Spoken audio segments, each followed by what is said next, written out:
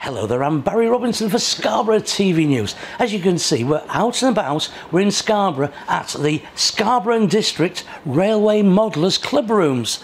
Now, we're upstairs and we're with Ian Harper. 40 years, Ian, you've been going. Yes, it's a long time. We started 1978, the club formed.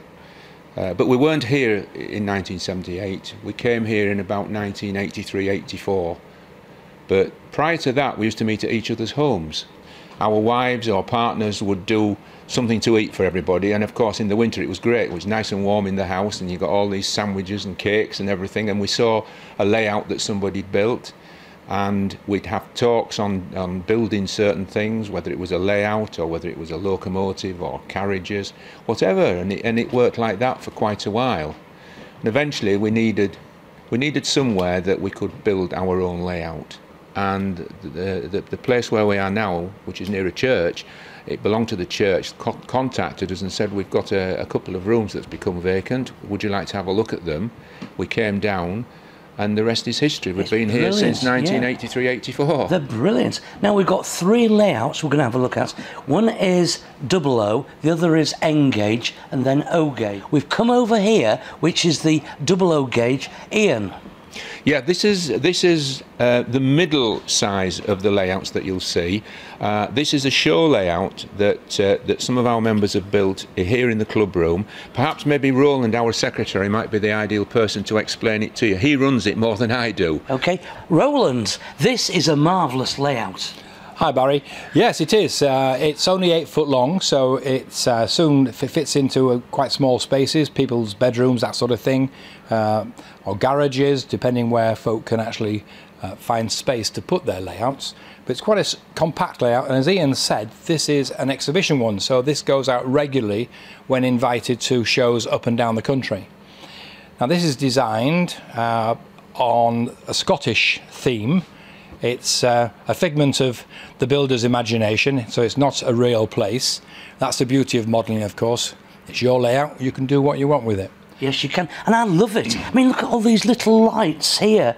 They are fantastic. The detail that you have, and even over there, there's a little dog. Yes, there is. Cocking its leg up. Cocking its leg up, yes. It's the little scenarios that you can build into the layout that make it interesting as far as the visitors to the shows are concerned. So you get the people there that know a lot about the railways, and they'll be looking for accuracy regarding which locos are running and what rolling stock they're pulling. But other folk are looking at the detail. How have you built this? How do you get that grass looking like that? How do you get those lights to work? And that's the sort of questions that we're asked regularly when we go to shows, and that's the beauty of taking a layout to a show. You can share your enthusiasm in the hobby with those that come to visit you. This actually does make a noise of engines, doesn't it? Have you got a switch to turn it on so we can hear it? These locos are equipped with sound, and you can see from the Class 37 that's on the layout there that if I get the loco to move, the driver's released the brakes. He's now increasing the revs, and the loco pulls away. Roland, this is amazing. It's wonderful. Well, this is what the hobby is moving towards now. A lot more detail, a lot more accuracy, trying to emulate as far as possible how the locos are today or how they were in yesteryear, depending upon which era you're actually modelling. So this is the 40th year that you've been in existence. What's happening? Right, a very special year for us. We've got 2 exhibitions this year. We normally have our regular Pickering show, which I know you've been coming to. We love it, it's so good. And that is again in August, the 18th and 19th of August. But we've got a special 40th celebration. It's like an open day event, really, on the 7th and 8th of April at the Newby and Scarborough Community Hall on Scarborough Road, where we're having 12 of club members' layouts on show at that exhibition. So there's a lot of burning of the midnight oil going on at the moment, people trying to get their layouts ready for that show. So we can show the public, show the members, people in Scarborough, what the local model railway club can do. Roland, thank you. Thank you. We've now moved over from the double O gauge to the N gauge layout. Now, tell me all about this, Ian. Well, this is another one of our club layouts, and this is the Mark II version, and it's called Noel, North of England line. And this is North of England line 2. And the guys that have built it built North of England line 1 some years ago, I think about 2007, 2008, which has done an awful lot of shows. I think it's something like 50 plus shows. And that is stored at the other end of the club room at the moment. But the clever thing about this is they've built the new layout that will incorporate the existing fiddle yard where we are at the back. That's the storage yards at the back where all the trains are kept. Well, we've come upstairs now to another layout, and this is the O gauge. Now, Ian, tell me about this O gauge layout. Well, this O gauge layout started about 2 years ago, and it was designed by a group of members at the club, about 5 or 6 members. We decided that we would like to build an O gauge layout, having done double O and N gauge layouts, and this is where we're up to at the moment. And things are moving on quite well.